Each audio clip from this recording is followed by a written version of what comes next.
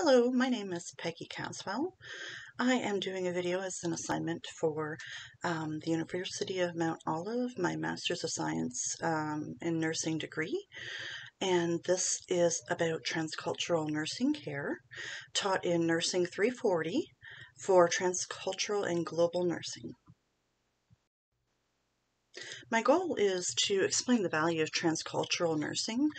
I have three objectives, which are help you recognize how bias can influence patient care, identify how you need to involve a medical interpreter, and encourage a curious and open mind by sharing some facts in a true-false format with the musical assist of Tesher's Jalebi Baby as seen in the TikTok challenge compilation on YouTube.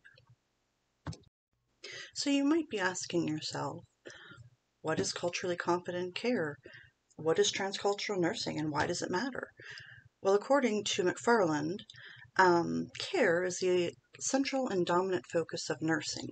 It is expressed when it is known and used sensitively, meaningfully, and appropriately. As nurses, we can see the benefit in treating our patients as a whole person by including their families, traditions, support systems whenever possible.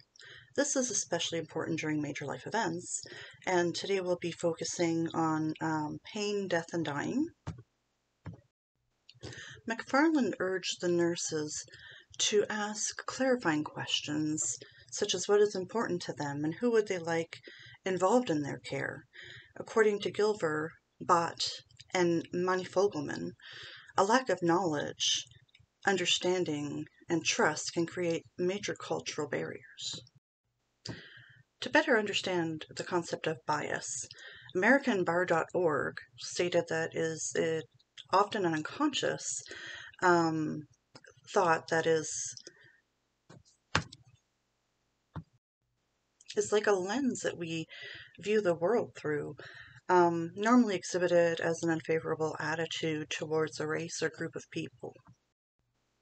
Culturally competent care is so important that the American Nurses Association, also known as the ANA, in their Scope and Standards of Nursing Practice in 2015 released standard number 8, which is entitled Culturally Congruent Practices, as part of the nursing standards.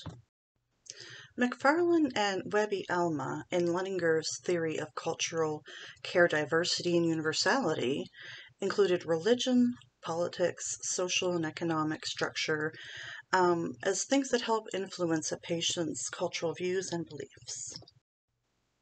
Transcultural nursing includes knowing when to involve a medical interpreter, and an example of this would be if you had a patient from the African country of Nigeria who does not have English as a first language, because according to Translators Without Borders, there are over 500 dialects spoken in the country of Nigeria alone.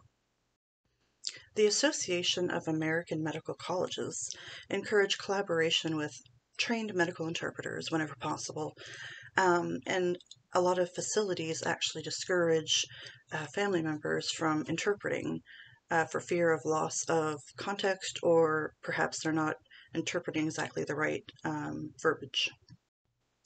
Givler, Bott, and Manifogelman, in their paper, The Importance of Cultural Competence in Pain and Palliative Care, discuss several different views of world cultures, and we will present this in a true-false format.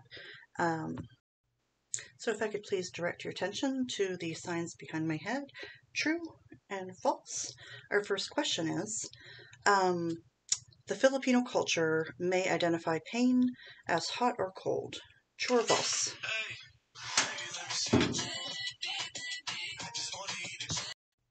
Question number 2. The Japanese culture is very open about pain. True or false? Next question. The Ghanaian culture doesn't want to speak about death. So instead of telling a patient they're about to die, they'll instead say, it is time to get your house in order. True or false?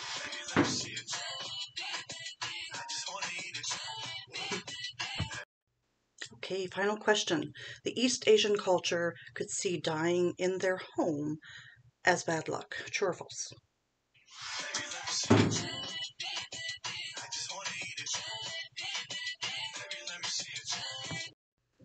In conclusion, I hope we discussed and help you understood what transcultural nursing is today, by explaining bias, when to use an interpreter, and encourage you to keep an open mind and continue lifelong learning.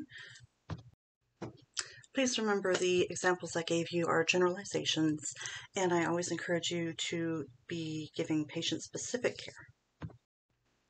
I encourage you to be curious, ask questions, celebrate our differences, because we're more alike than you know, and caring is a universal language. Thank you for your time. Please don't forget to fill out the survey and submit it to my professor, Dr. Joy Kiefer, at jkieffer, Kieffbr, at umo.edu.